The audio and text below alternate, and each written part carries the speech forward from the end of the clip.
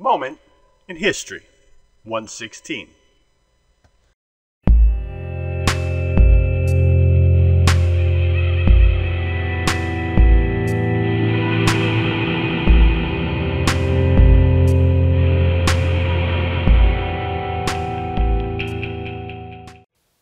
I would appreciate it if you could please go over and click on the subscribe and hit the notification so you can know next time we have something new coming on. And sorry for the interruption, but back to the show.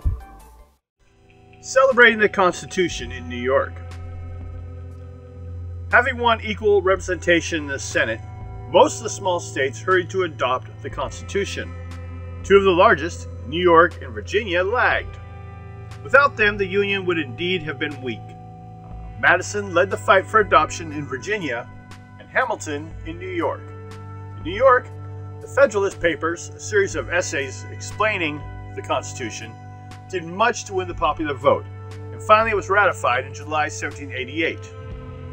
In the city, there was a huge celebration, parades, in which moved the ship Hamilton, named for the chief author of the Federalist.